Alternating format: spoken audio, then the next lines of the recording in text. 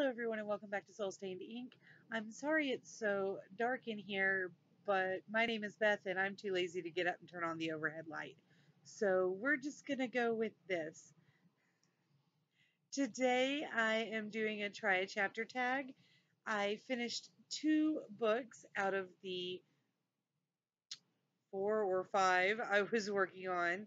So I decided to choose another one, throw it into the mix, have a lot of different things going on, bobble them around. It's kind of fun, but I couldn't decide which one. So instead of the normal, typical 3, I have 6 for us to chat about today. So as I said, this is the try a chapter tag, which means I will be reading the first chapter of each book and talking to you a little bit about how I feel about that particular book, and then picking the one that stands out the most to me. I'm going to start out with Bad Girls Don't Die by Katie Alinder. Now, I know basically nothing about this book. I've read the summary a couple of times, but honestly, I picked it up because several of the girls at school were reading it a couple of years ago, and I like to keep up with what my students are reading. But I also picked up a whole bunch of other books because there was a Scholastic Book Fair, and you know how that goes. So I just never quite got around to it. But basically, I think it is some sort of possession ghost story of some incarnation. So, anyway, I'm going to go off, read the first chapter, and let you know what I think. All right, I am back from reading the first chapter of Bad Girls Don't Die by Katie Alinder. Basically, the first chapter is just an introduction to the main characters, so there's not really much to talk about except that the main character, whose name I think is Alexis, she is a photographer, and they've snuck out in the middle of the night. Her little sister followed her. She snuck out to take pictures of the house in the middle of the night, and there's an odd glowing light that they witness coming from near the house, but not in the house. And that's kind of where chapter 1 leaves off. So it's interesting, but I'm already kind of starting to forget about it. So let's move on to The World's Greatest Detective by Caroline Carlson. This was in the May Detectives box from Al Crate Jr., and I'm excited to get into it. It's about two 12-year-olds, I believe, who want to be detectives, so we'll see. Okay, I am back from reading chapter 1 of The World's Greatest Detective. We have met Toby, who is an orphan who is sent to live with his uncle, who is a detective, on Detectives Row. And basically, there are too many detectives and not enough work, so they're struggling. And there's a really hilarious scene with a woman who has come in, and this 11-year-old boy is a detective's assistant.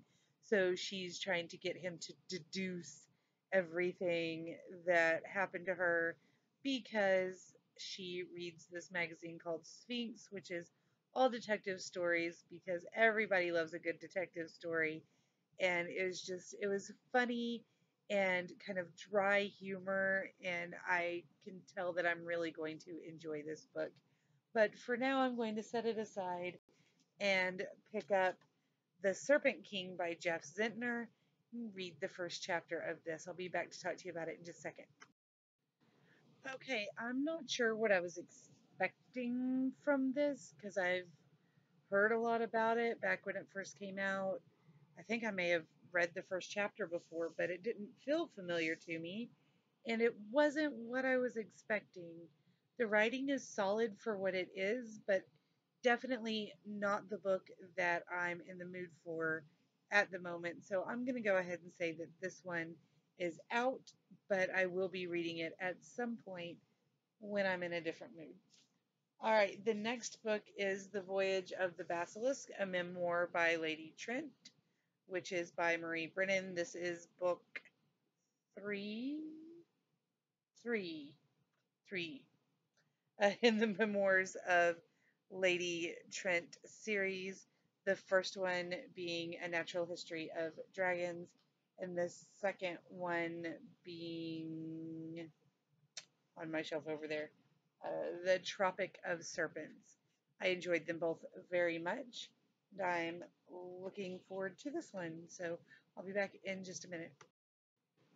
I'm not even sure why I bothered to put this in because I knew I was going to love it. I love all of the other two. The other two that I've read, I love the style of writing. I love all of the characters, and I want to dive back into the world. This is a definite contender, although I may want to wait until I've completed the other three books that I'm working on so that I can really concentrate on Lady Trent once more.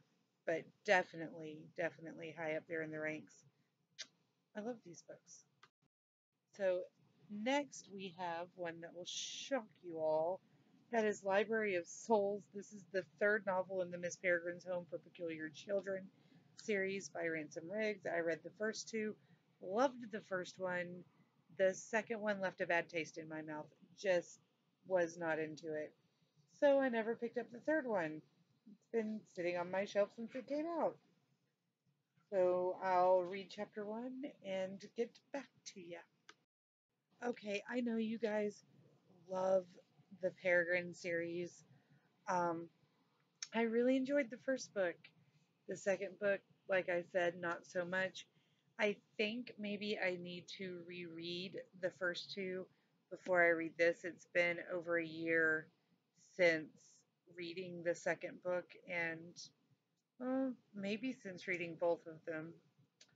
Obviously, since reading both of them. Anyway, I didn't even read the entire first chapter. I read the first page and a half and put it down. So that's not going to be read right now. The final book I have to try a chapter on today is Thornjack. It is a Night and Nothing novel by Catherine Harbour. The back says, in the beginning was nothing, from nothing emerged night, then came the children of nothing and night. So I am intrigued. This was a complete and total cover buy at Dollar General. They had it on sale for $1, and I said, I'll try it. So now I'm actually going to try it and read the first chapter and let you know what I think. Having decided not to read the summary before I dove into reading the prologue, I can honestly say that I still have no earthly idea what Thornjack is all about. However, I read the prologue and it is beautiful and haunting and makes me want to read more. So, the biggest contenders right now are The World's Greatest Detective, Voyage of the Basilisk, and Thornjack. As much as I enjoyed chapter one of The World's Greatest Detective, I think I need something with a little bit more movement to it than this is displaying so far. So I'm going to go ahead and set that down to be the next thing I pick up. And now we're in between Voyage of the Basilisk and Thornjack.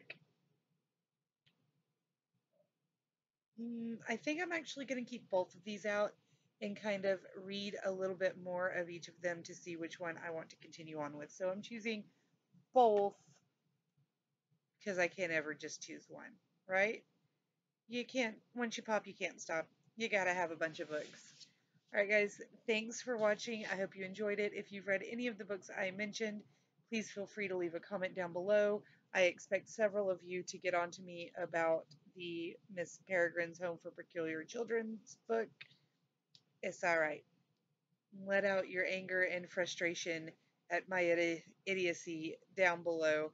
If you liked the video, give it a big thumbs up. Don't forget to subscribe if you're new, and I will talk to you guys again soon. Until next time, I hope that you read something good and write something even better. Bye.